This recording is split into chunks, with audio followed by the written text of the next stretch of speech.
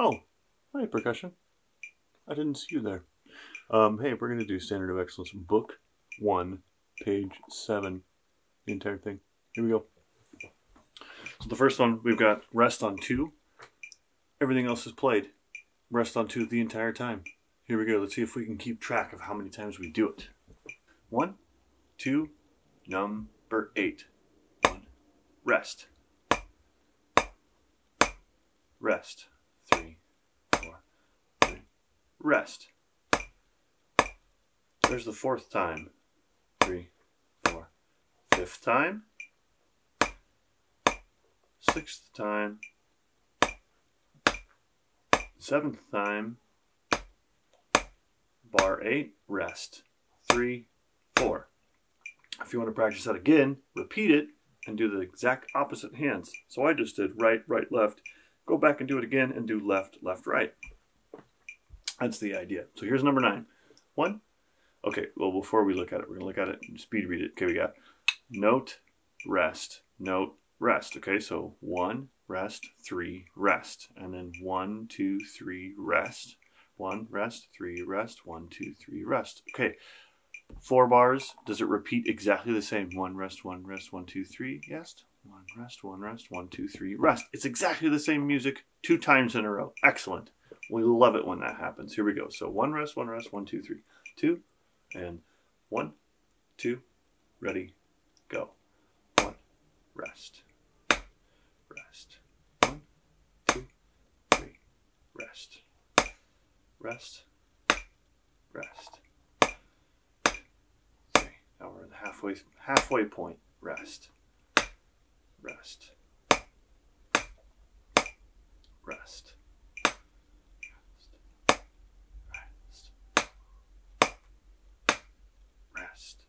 Anybody see what I did there? I switched it up to my left side halfway through just because I was bored. So you can do that. If you get bored, switch to the other sticking. Keep it interesting for yourself. Here's 10. We'll talk about the accent right now. The accent just means if this is your normal volume, hit it harder.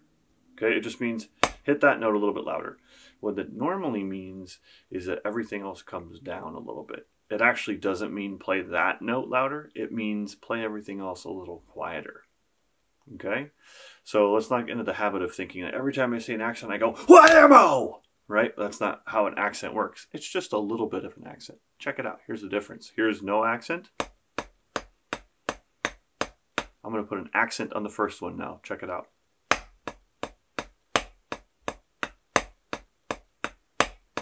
Right? As opposed to this.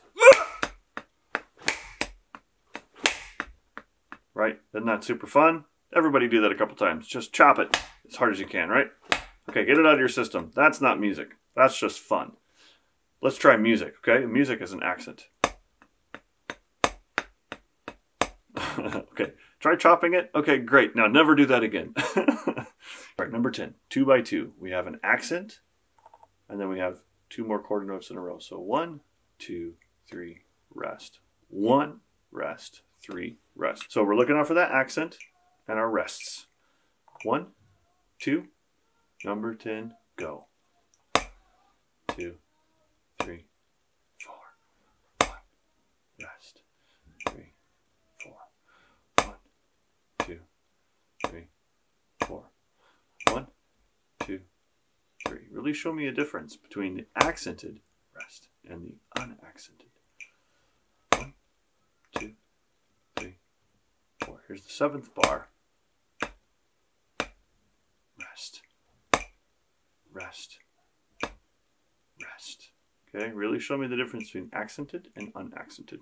All right, now here we have to play with the dreaded half note. How do you play a half note? Somebody asked me, I think it was Atticus asked me, how do you play a half note on the drums? Well, you just do, and you let the audience decide how long it was.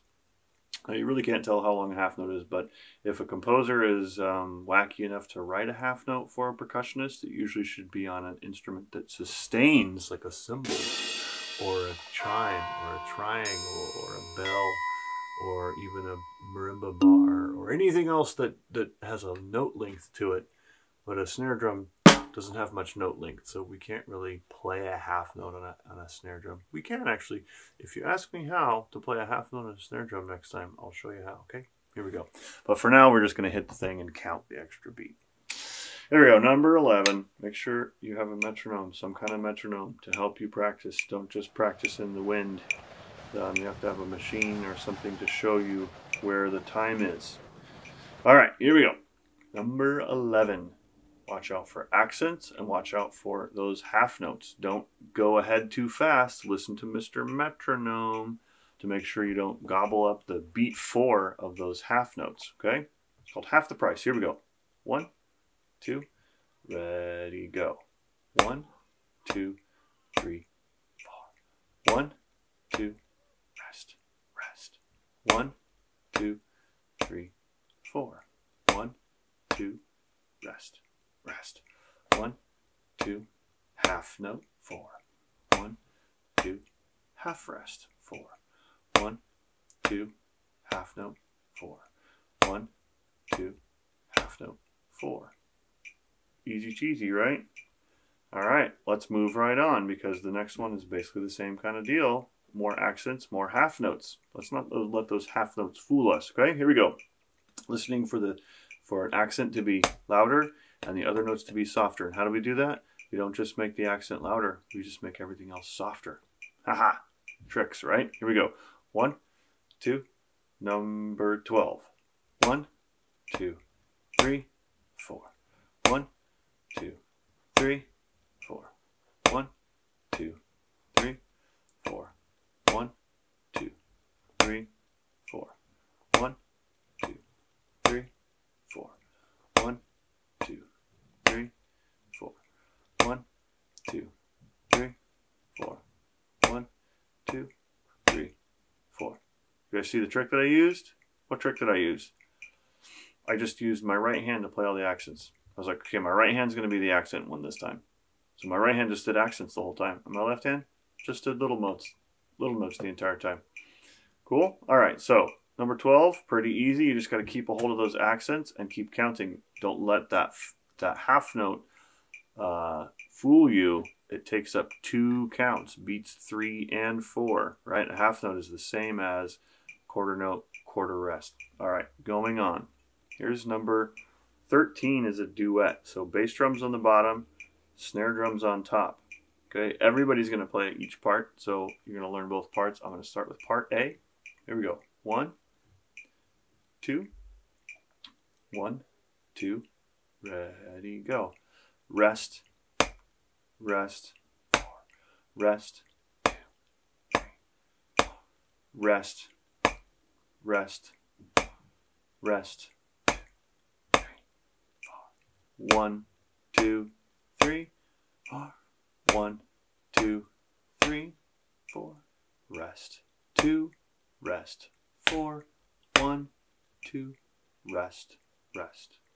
Not too bad, right? Okay, here's the bass drum part. Considerably easier, but now we've got, okay, what happens when you see a bunch of repeated notes over and over again? Then the dreaded beast of counting malaise takes over and he says, oh, what number was I on? Oh, wait, what number were we on? Uh-oh, don't let him take over. Concentrate. 1, 2, ready, B. 1, 2, 3, 4. 2, 2, 3, 4. 3, 2, 3, 4. 4, 2, rest, rest. 5, 2, 3, 4. 6, 2, 3, 4. 7, 2, 3, 4. 8, 2, rest, rest. Take that, beast of malaise. Okay, so you really have to, when you see those repetitions, don't be afraid to take out your pencil and write on your part. This is the first time I do it. This is the second time. This is the third time. This is why you have a book that's your own book with your name on it, so you can write in it. Take your pencil that you have at rehearsal, that you most definitely have in your bag at rehearsal, right? And write in the number of counts, write in the number of notes, write in the rests, write in anything you need to help you read the music. Nobody else has to look at your music, it's just you, right? So write anything you need to help you. It's absolutely okay, it's not cheating. Here we go, number 14, go for excellence. And we're done with this page. You guys done a great job, stick with me, here we go, 14. The 1, 2, ready, 14. 1, rest, 3, 4, 1, rest, 3, 4, 1, rest, 3, 4, 1, 2, rest, rest, 1, rest, 3, 4, 1, rest, 3, 4, 1, rest, 3, rest, 1, 2, 3. All right, everybody wants to get to those last 3 accents. What do you think we're going to do with those last 3 accents? Speed up or slow down? Hint, the answer has always been speed up to these questions.